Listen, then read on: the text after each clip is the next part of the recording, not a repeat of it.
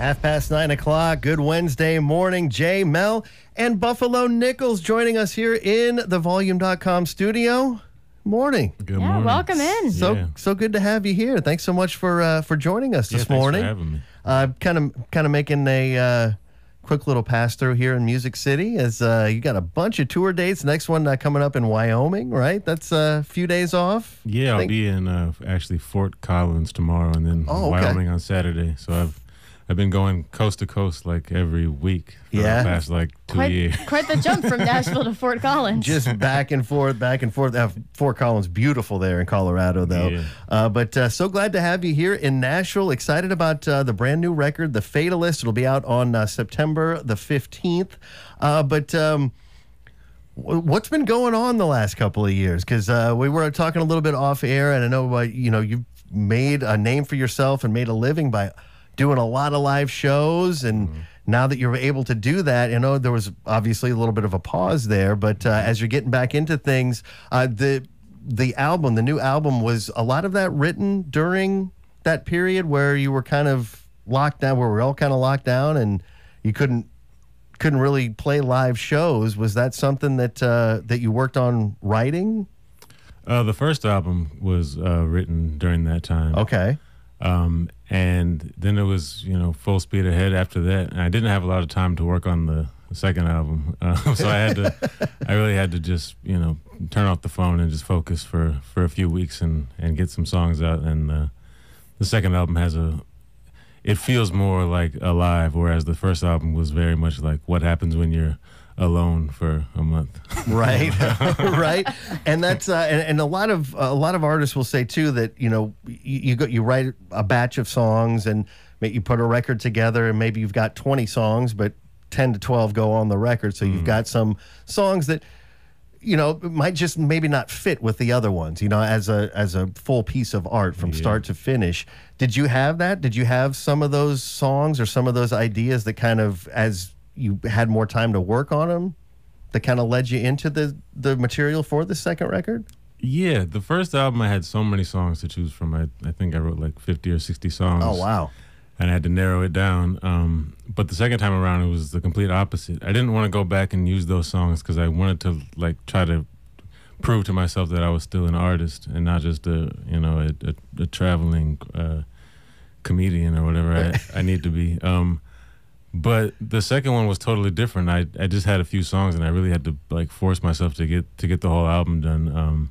So it was a different process, a different mind state, and but I like the challenge. Sure, and you still have all those songs that if you want to revisit at some point, that's a beautiful thing too. Yeah. Again, Buffalo Nichols joining us here in studio. He will be back here in Nashville, actually playing the Blue Room coming up on December the 2nd. Those tickets are on sale now at thirdmanrecords.com. But would you play a couple of songs from the new album for us? I sure will. All right, which one are we going to do first? I'm going to play a song called The Difference. All right, we've got Buffalo Nichols live here on Lightning 100 and streaming at volume.com/lightning100.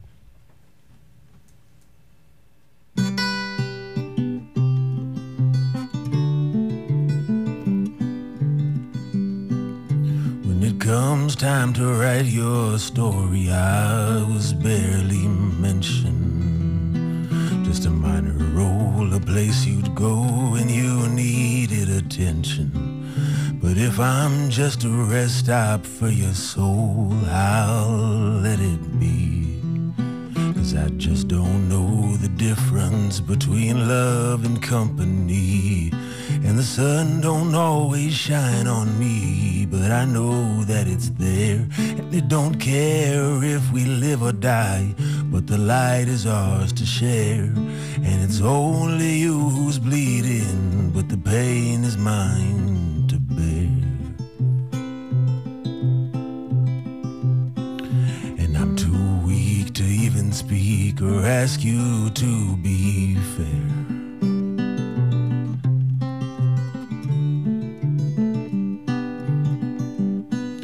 When it comes time to write my story, you'll get your own chapter.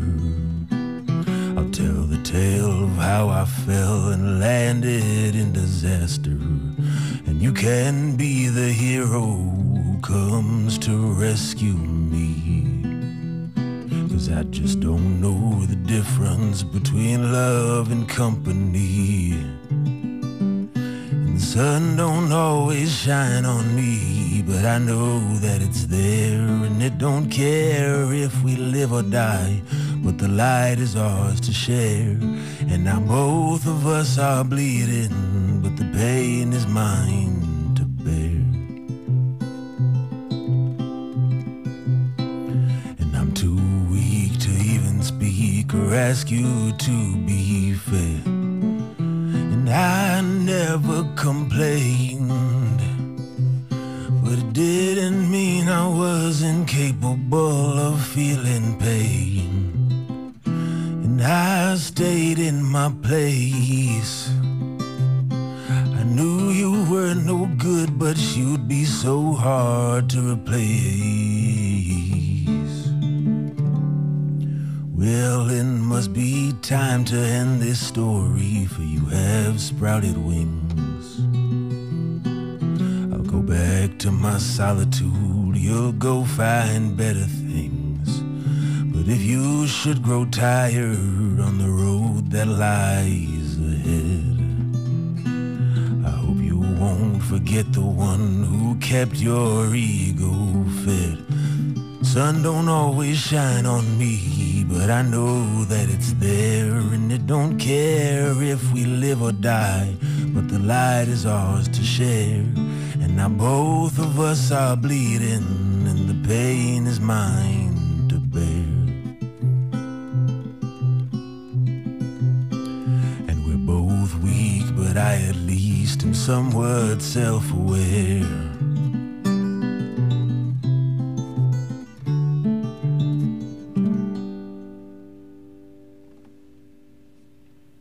It's Buffalo Nichols tugging both the guitar strings and the heartstrings live in the Volume.com studio this morning. That one called The Difference. Going to be on that new record, The Fatalist. Make sure you are staying tuned for that. Well said, too, Mel. That was beautiful, man. Thank you so much. That's that rings true. Won't forget the one who kept your ego fed. Mm-hmm. That's and that's something that I've noticed too about your music. Again, we've got Buffalo Nichols live in the studio right now. That it's the blues can be a form that it includes everyday life. Mm-hmm. You know, it's not just like, you know, like wild stories or just, you know, depressing this or whatever that, you know, people would kind of define as blues music. It really is a reflection of everyday life.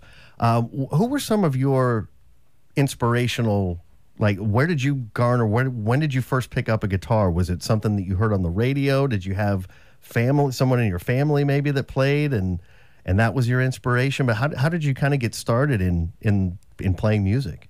There was not a whole lot of music as far as instruments in my house.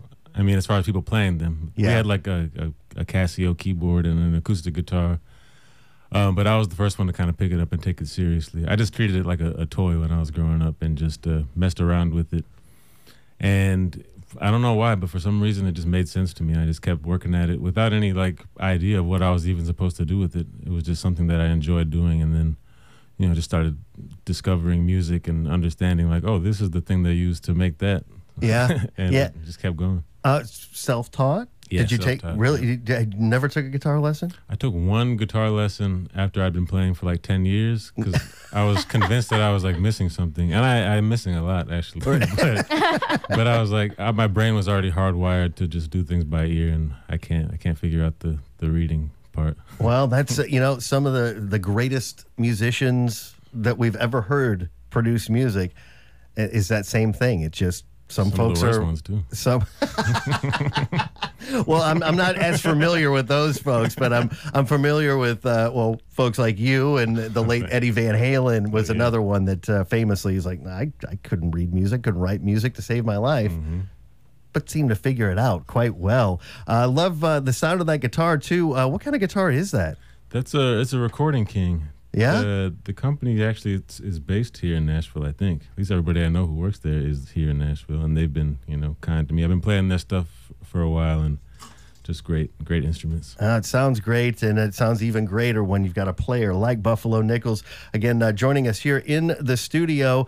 He'll be back for a ticketed show coming up on December the 2nd out at the Blue Room. And yes, those tickets are on sale now at thirdmanrecords.com. The new album, The Fatalist, will be out on the 15th of next month, but you can pre-order that now. In fact, you're going to play another song from the new album, right? I am. This one is a classic Buffalo Nichols. It's called Love Is All.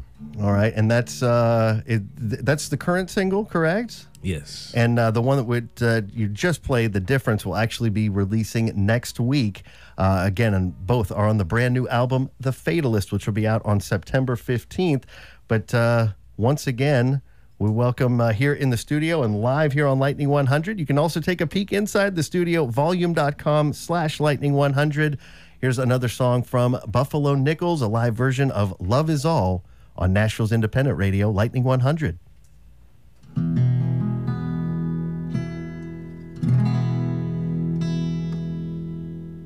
I know you can't see what I just did, but I just tuned this guitar by looking at it. I'm very impressed with myself, right?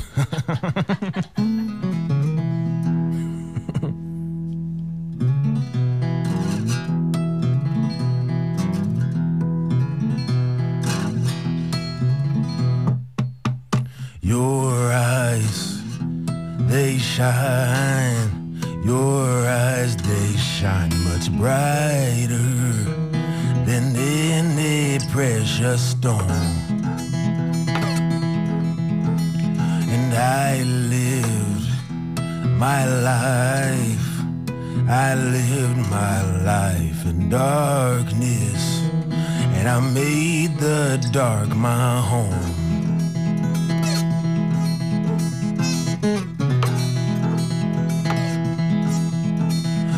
Does this mean? 'Cause I don't understand.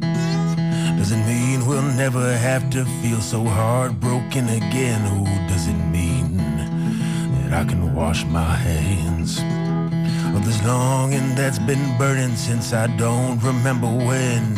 'Cause the rules, they have been written, but they're hard to understand. I've seen much bad behavior in the canon of good men. I believe that God is everything and everything is love. If love is all we have right now, well, I think we have enough.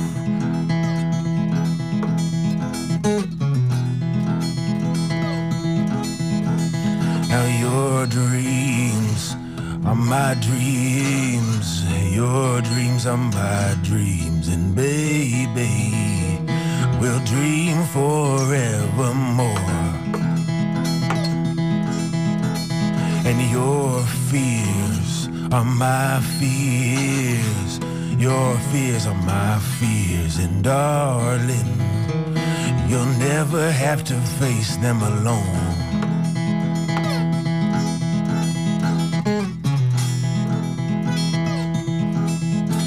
So what does this mean? 'Cause I don't understand. Does it mean we'll never have to feel so heartbroken again? No, does it mean that we can wash our hands of this loneliness that's killing us and smile once again? 'Cause the rules, they have been written, but they're hard to understand. I've seen much bad behavior in the canon of good men. I believe that God is everything and everything is love. If love is all we have right now, well, I think we have enough.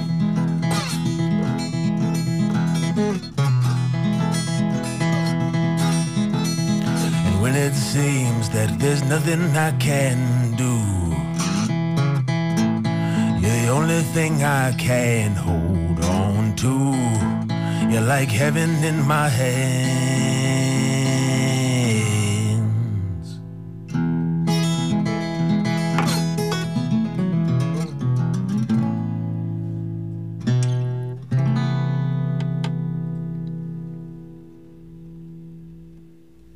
Once again, Buffalo Nichols live here in the volume.com studio. Love Is All, the name of that one. played on the guitar that somehow he tuned by looking at it. And we were impressed and it sounded too. great. I didn't want to interrupt you, but we were impressed too.